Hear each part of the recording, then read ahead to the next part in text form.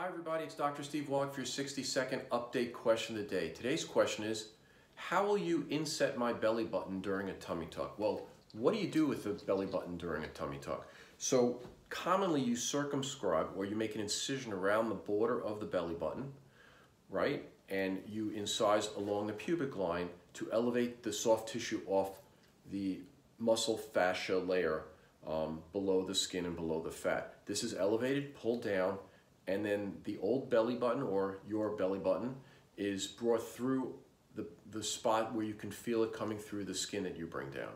So how do I inset it? Well, sometimes I take a small little triangle out of the bottom of the belly button and inset it through what would be like a frown incision or an upside down incision. Sometimes I don't take that little ring out at the little triangle out at the bottom in some patients, and I use either, again, a frown or a smile incision, or even a diamond incision.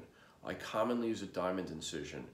It really depends on the individual, how thick their tissues are, or how thin they are, and also whether or not I will need to, how long the umbilical stalk is, how wide the umbilical stalk is. I have to do all those modifications based upon the patient's anatomy. So each individual is individualized.